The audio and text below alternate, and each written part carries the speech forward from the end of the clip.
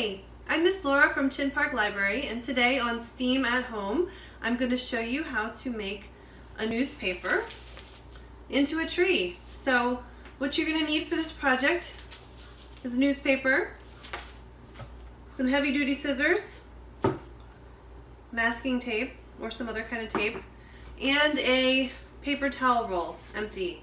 Okay? So I already started the project, but I'm going to show you how it's done.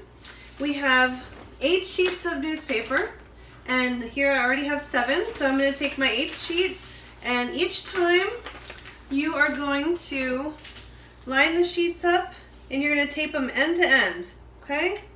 So put my tape here, and I'll put my tape here, and it's going to look like this. Okay? We have our 2 sheets of paper taped together. Alright? The next thing you're going to do, now that you have your 8 sheets all taped together, is you're going to roll it up. So I'm going to take my paper towel roll, I'm going to put it on the newspaper, and I'm going to roll the newspaper up. Alright. Alright. Now I've got my newspaper tightly rolled up, and I'm going to take and I'm going to tape halfway down. Okay? So I've got my tape, and I'm going to tape it closed, but only halfway. Okay? I got a little bit extra here. Alright. Next we're going to remove the paper towel roll from inside of the paper. So we don't need that for the project. Alright, so here's our paper. And I'm going to take my heavy-duty scissors.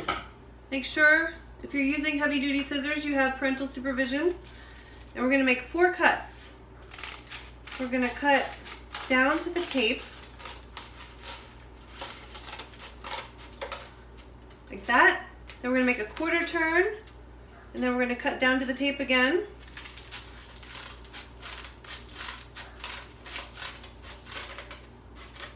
Then make another quarter turn, and I'm going to cut down to the tape again.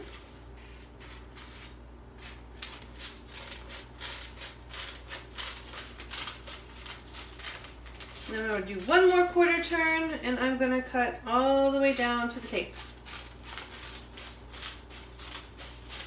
As you can see, with 8 sheets of paper, it's hard to cut through, so you want to make sure you got strong scissors, like that. Alright, so now that we've cut down to the tape, we want to open it up like this. Alright, see? And we're going to take our newspaper from the inside, and we're going to start pulling it up. And it's going to keep going, and keep going, and there you have it. We've got our newspaper tree. Lots of fun with the newspaper. And then when you're done, make sure you still recycle your newspaper. Thanks for joining me for STEAM at Home. I hope you had fun making your newspaper tree. You have a great day.